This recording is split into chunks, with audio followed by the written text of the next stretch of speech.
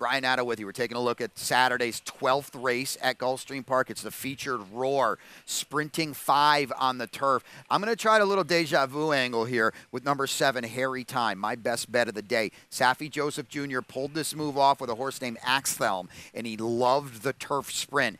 Harry Time has been routing on the turf. He's been facing much better horses, including Far Bridge, who almost won a Grade 2 at Churchill Downs in his next start. I think Harry Time on the cutback in a race loaded with speed, he might mow them all down in the stretch. My best bet of the day to knock it out here in the finale at Gulfstream Park and lead you into the Preakness. Harry's Time.